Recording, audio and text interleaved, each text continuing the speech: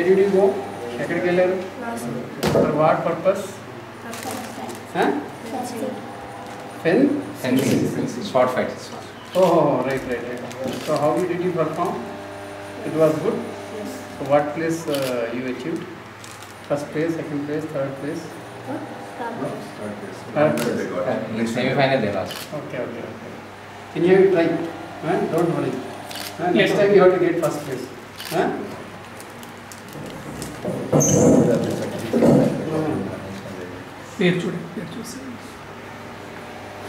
National fencing. ఇక్కడ coach ఎవరు మరి? Jagtial is for everybody. Mandeep Reddy, Mokshita.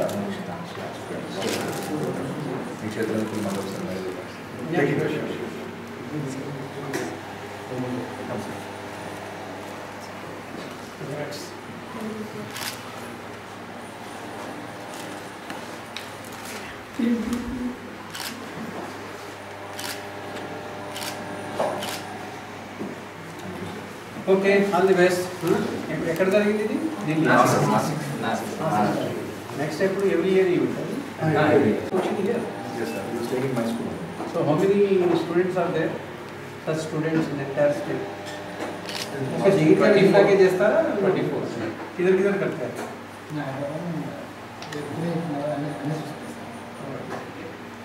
Actually, he's a national player, sir. Okay. Now, I'm this coach.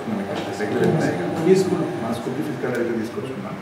So, under the junior level, we will this scale. Out of 24, we have 7 members. Fencing చాలా తక్కువ మంది ఉంటారు కదా? North India బాగా famous sir. మన దగ్గర awareness లేదు. Okay. So అందుకని మనం ఏరియాస్ పిక్ చేసుకుంటూ పంపిస్తాం. ఈవెన్ సీనియర్ లెవెల్ కూడా నేషనల్ సెలెక్ట్ అయ్యారు. మెదక్ ప్లాన్. అసలు ఎవరికి తెలియదు ఇది? అవును సార్. అప్పుడు ఇది వస్తుంది. నెక్స్ట్ రైఫిల్ షూటింగ్ ఉంది సార్. నెక్స్ట్ రైఫిల్ షూటింగ్ అందరూ స్టార్ట్ చేసాం. అది వెనక ఉన్న కొంచెం కాన్ఫిడెన్స్ ఇస్తే మంచిది. ఆల్ ది బెస్ట్ మరి. బాయ్.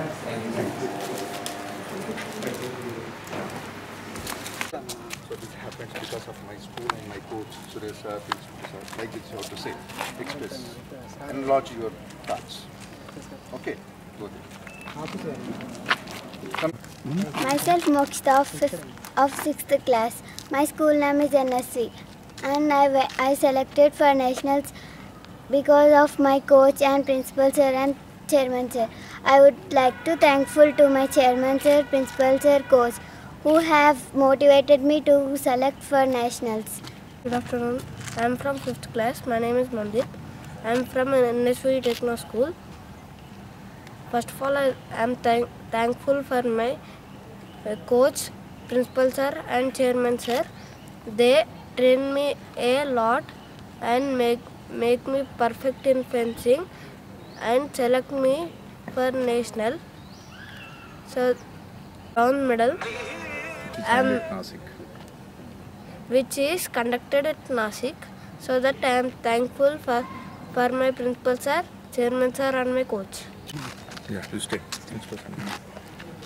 సో ఈరోజు మా ఎన్ఎస్వి విద్యా సంస్థలకు సంబంధించినటువంటి ఇద్దరు చిన్నారులు జాతీయ స్థాయిలో ఫెన్సింగ్ పోటీలో పాల్గొని బ్రాంజ్ మెడల్ని గెలుపొందడం జరిగింది.